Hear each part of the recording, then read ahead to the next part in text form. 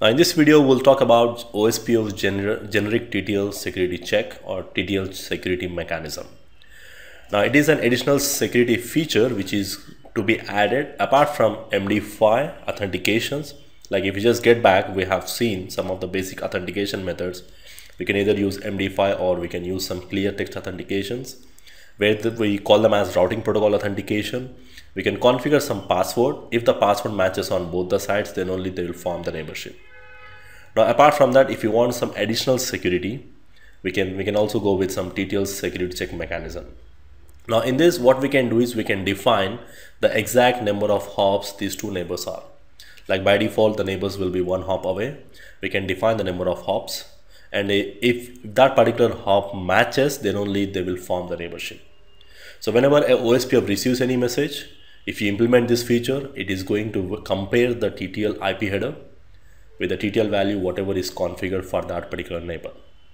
Now it's something additional security added, which is going to define how many hops this neighbor is away, and if that matches in the header, then only the neighborship will come up, or else it will not come up. It's an additional security mechanism which is going to define the number of hops, and that hops has to match the particular TTL value in the IP header. And to enable this feature, we can simply go to the router OSPF1. We need to say TTL security on all the interfaces. Now we can simply go to all the interfaces and enable under the router mode, which means it is going to apply for each and every interface, which means if the other side also has to be configured again, if the other side is also configured, and if it matches the hops on both the sides as per the TTL value in the IP header, then only the neighborship will come up. We can either enable for all the interfaces, or we can go to specific interface. We can enable only for that particular interface. So let's try to practically verify this behavior here.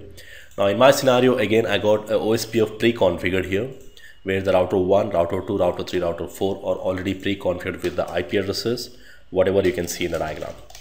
So if I give show IP route OSPF, we can see all the routes are coming. And if you want to verify the neighborship, we can verify on the router 1, we have router 2 and router 4 are the neighbors.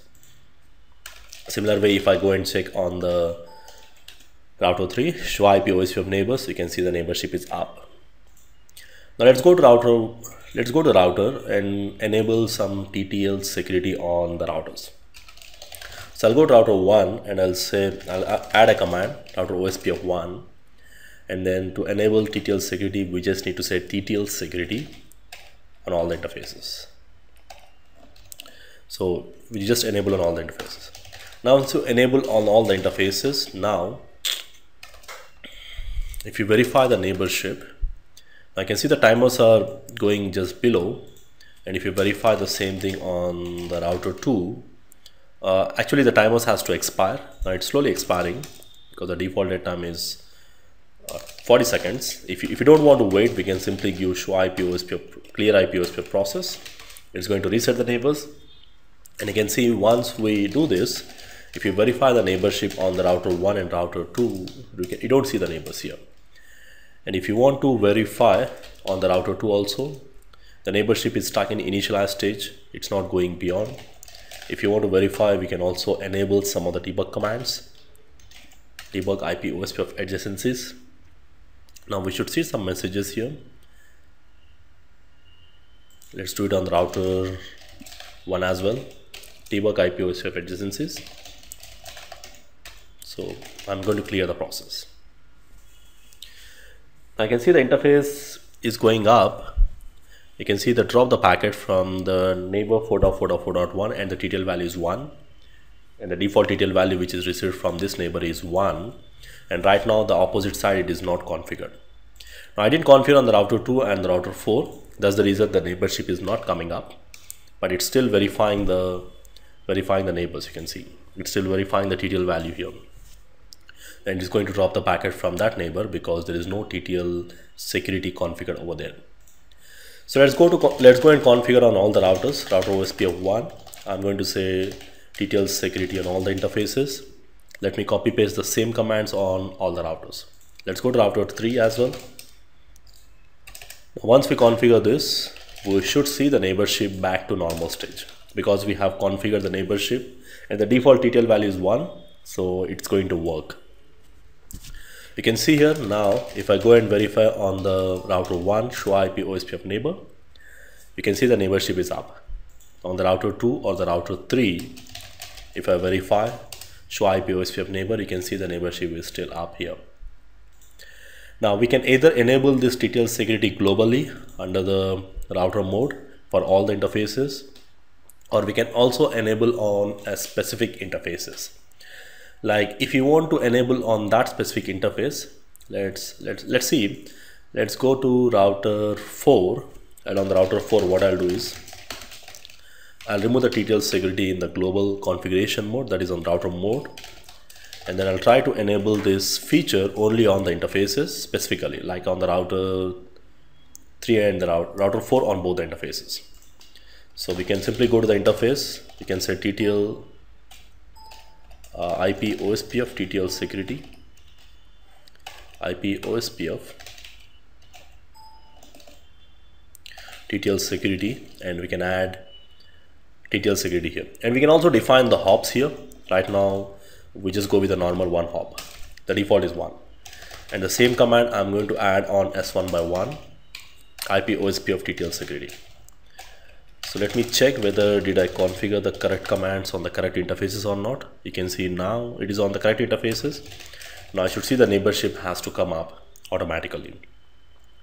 Now we can go and specifically disable TTL security on one interface. Let's say on the router 2 I have enabled it globally on the router mode, which means TTL security is applied on this interface as well as this interface, that is on S1 by 0 and S1 by 1.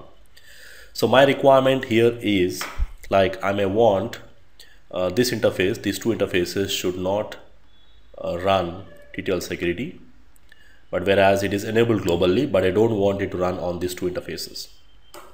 Now we can simply go to that particular interface. Like in my scenario, the router 2, the interface is S1 by 1. I can simply say IP OSPF TTL security, and then I can simply disable it. Now I'm going to disable on the router 2 S1 by 1, and the same thing I'm going to do on the router 3 S1 by 0 interface. That's S1 by 0 interface here. IP OSPF TTL security, disable. Now we can also disable on specific interfaces as well. Now I should see the neighborship has to come up between the router 2 and router 3. Let me clear the process for verification. Now on the router 3, I should see two neighbors. Now you can see the router 3 is forming the neighborship with router 2 as well. Now this is something additional feature we can add, but you need to really watch out for this feature, especially in the troubleshooting section. In case if you realize that there is some TTL security commands or configured on the router mode or on the interface mode, and probably that will affect your neighborship as well. It's something not really mandatory to do it, but if you want to add some additional security where you can define the number of hops, and if the hops is also not correct, in that case also they will not form the neighborship.